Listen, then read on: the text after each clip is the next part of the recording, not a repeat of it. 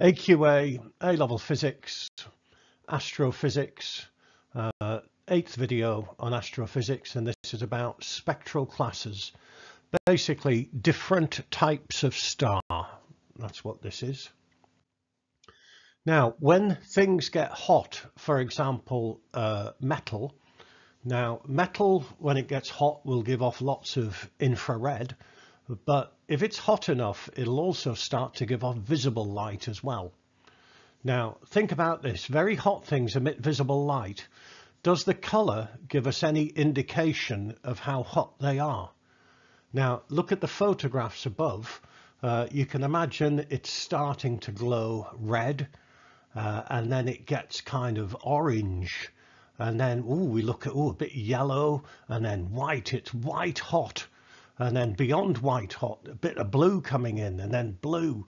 So these colors here will give us an indication of how hot the temperature of this piece of metal. Okay. Now look at these stars. Stars have different colors as well. Now, yeah, there are a lot of stars which are white, but there's also whitish blue, there's reddish, there's orangish. And one reason why is because they have different temperatures. Our eyes, as I think I mentioned in an earlier video, in the dark, when it's very dark, we only see black and white. So when you go out at night, most of the stars will just look white. But if you start taking digital photographs, you'll see that stars are actually lots of different colors. And the main reason why is because they have different temperatures. And one reason for that is because they're at different stages in their life cycle, which I'll talk about a bit more in the next video. Now, the different kinds of star, they have been classified. Now, O, B, A, F, G, K, M. That seems a little bit weird. It actually started off as A, B, C, D, E, F, G kind of thing. But then new types of star were discovered, and then it was realized, oh, that one should be there and that one should be there. And it's been jiggled around with quite a bit. And what we have now is this system here, O, B, A, F, G, K, M. To remember it, the classic way of remembering it, oh, be a fine girl, kiss me. Remember that. Oh, be a fine girl, kiss me. They are the different types of star. And they are classified in this order by temperature. So the hottest is O.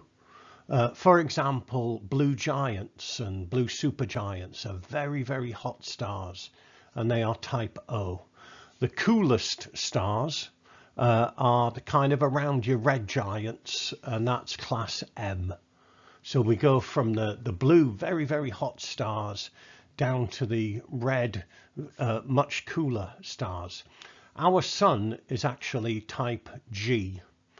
There are subclasses in there as well, given different numbers. I believe our sun is a G3 or a G4. I think it's a G3.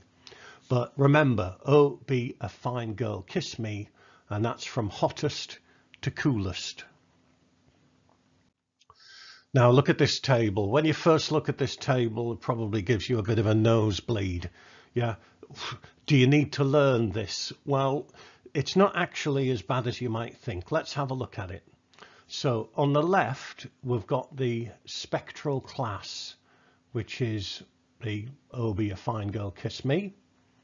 And that goes from the hottest down to the coolest. And look at the colors, the intrinsic color, what it appears to be. And that kind of matches when I was talking about the temperature of metals at different temperatures. You know, that matches that, doesn't it?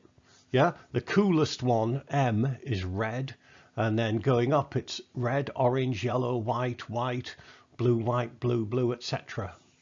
Our sun is a yellow-white star. Okay, so you've got the oh, be a fine girl, kiss me. The colors, that's not too difficult to remember.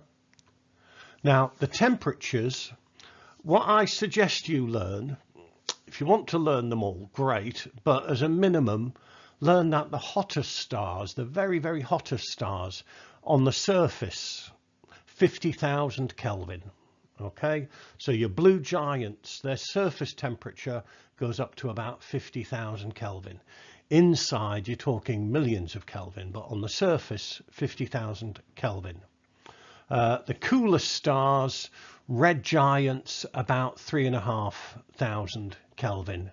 Okay, some of them a bit less than that. You're talking about 3,500 Kelvin. Our sun, surface temperature, about 5,700 Kelvin. So just learn those three temperatures to start with.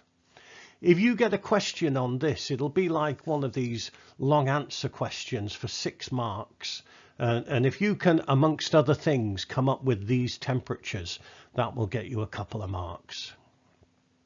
So we've got the spectral class, we've got the colour, we've got the temperature.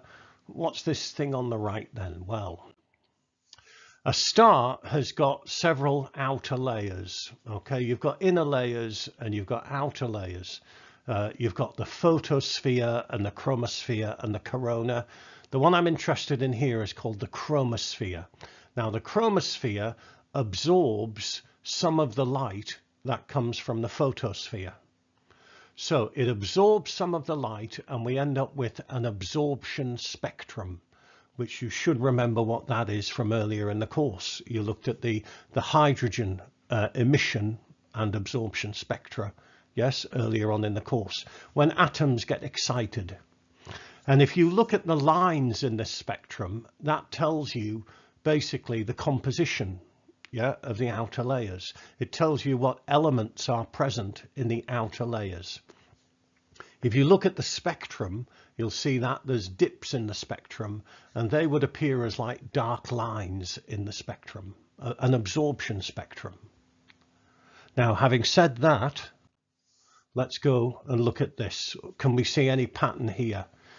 In the very, very hot stars, we've got ionized helium.